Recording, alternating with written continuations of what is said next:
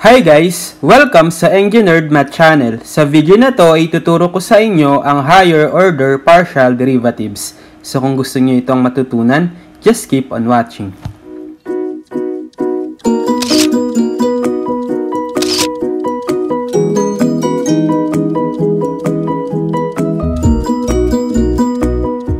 Okay, so this time ay tuturo ko naman sa inyo ang higher order partial derivatives. So, meron na akong naunang video about partial derivatives kung saan kinuha natin yung first partial derivative of a given function of at least two variables with respect to a certain variable. So, ano yung napapanood, isililink ko na lang para ma-check nyo. So, kasi i-apply din naman natin yung natutunan natin doon dito. Pagpa-partial derivative pa rin tayo, pero higher order.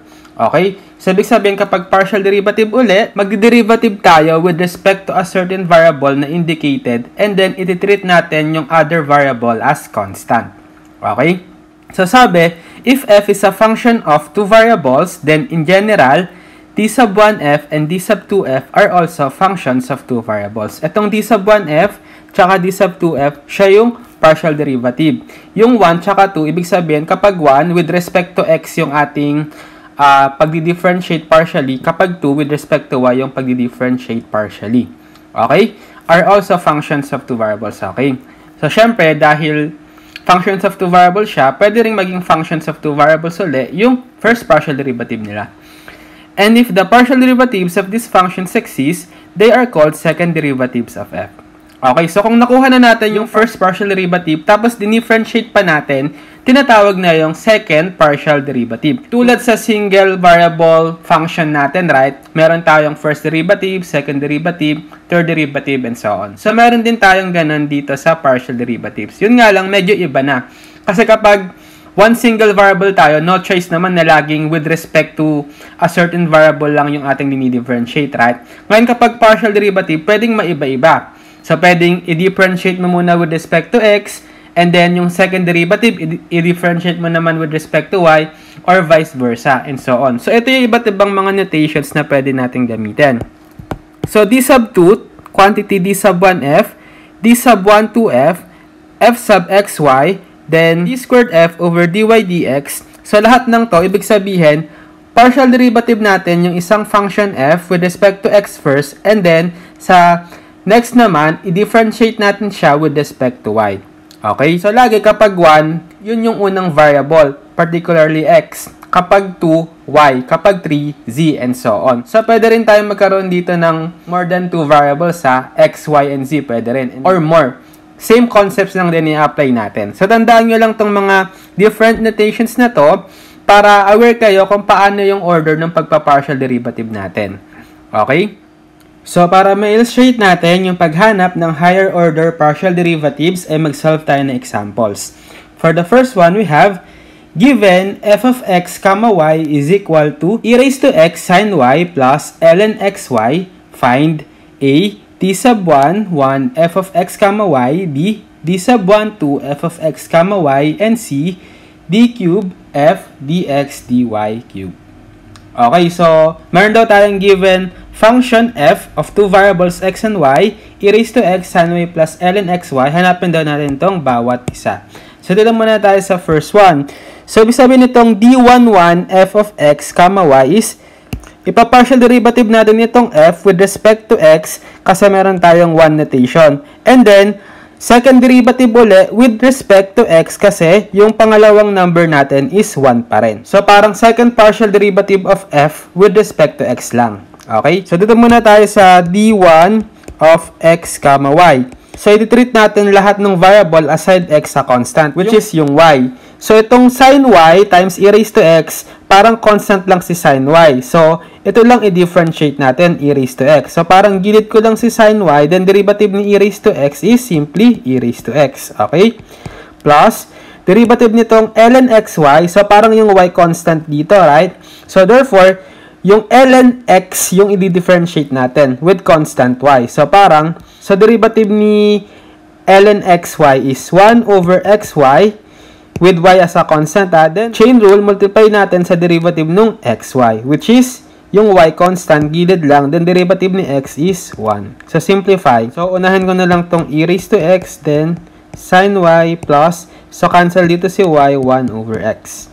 Okay, now differentiate uli natin ito with respect to x uli. So d1, 1, f of x, comma y is equal to, so ito, same lang kanina, so sin y e raised to x plus derivative nitong 1 over x. So parang x raised to negative 1, right? So power formula, so negative 1 times x raised to negative 1 minus 1 or negative x raised to negative 2 or sulat ko na dito. So minus 1 over x squared. Okay, so therefore this is the value of d sub 1, 1 f of x, comma y. Okay? Okay, next we have d sub 1, 2 f of x, comma y.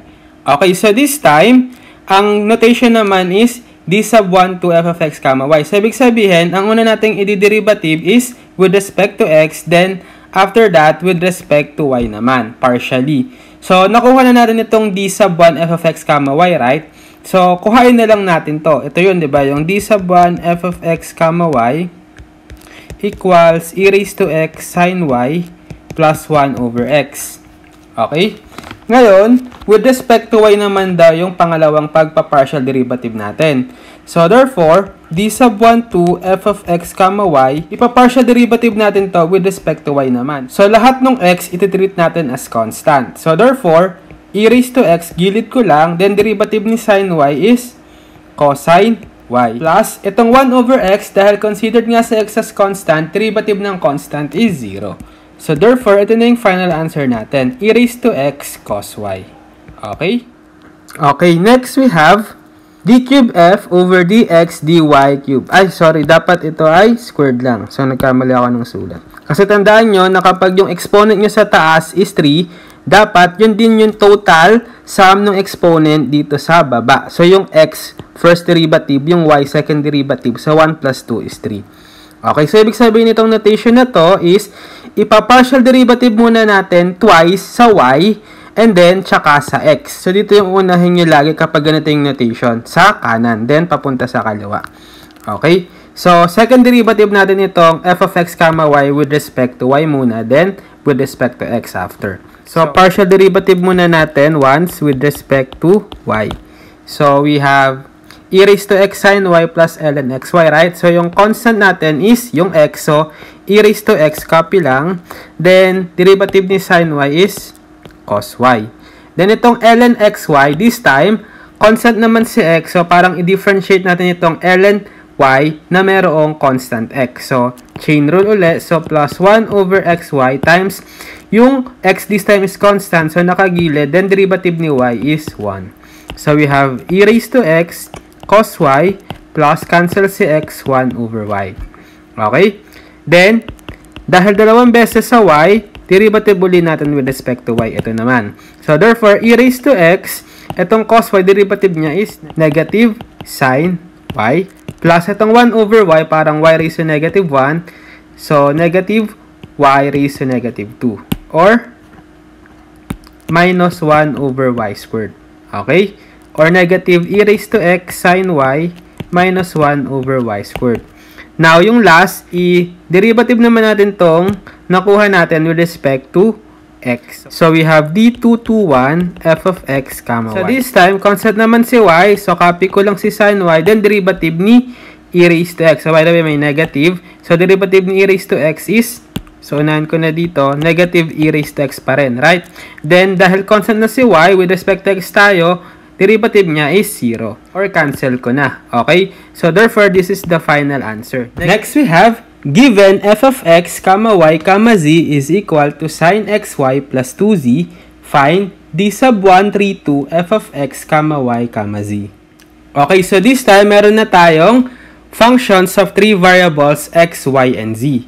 Then, pinapahanap yung partial derivative with respect to x muna, then with respect to z, and then last with respect to y. Okay? So, hanapin muna natin yung partial derivative with respect to x. So, treat natin lahat nung other variable as constant, yung y tsaka z, with respect to x tayo mag-differentiate. So, derivative ni sin xy plus 2z with respect to x is derivative ni sine is cosine, right? So, cosine times, copy lang muna yung inside function na xy plus 2z, chain rule, multiply sa derivative ng loob. So, ganun pa rin, constant si y at z. So, dito muna tayo sa xy. Derivative niya is si y, gilid lang, then times derivative ng x is 1, plus itong 2z, constant yan, so, derivative is 0.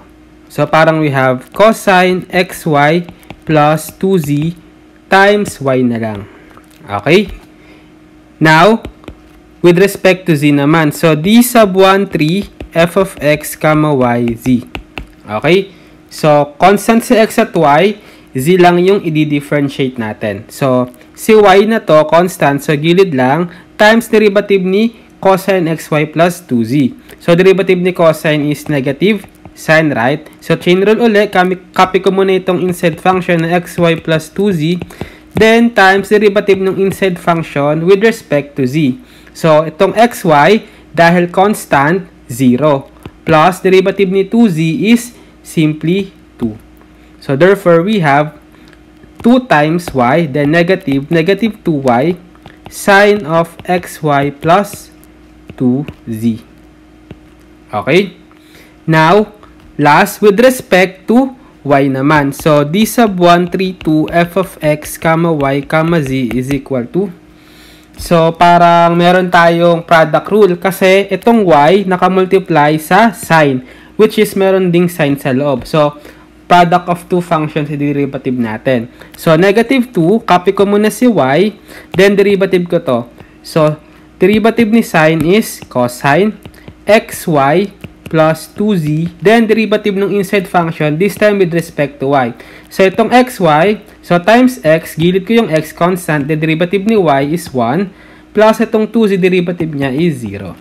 Then, plus, this time, copy ko naman si sin xy plus 2z, so, negative 2 times sin xy plus 2z, then derivative ni y is simply 1. So, simplifying further, we have, so, ito ay parang x na lang times negative 2y. So, negative 2xy cosine xy plus 2z. Then, ito minus 2 sine xy plus 2z. So, therefore, this is the final answer. Okay? Okay, so I think that's it for this video, higher order partial derivatives. So, sana ay may natutunan kayo sa video na to at maraming salamat sa panonood.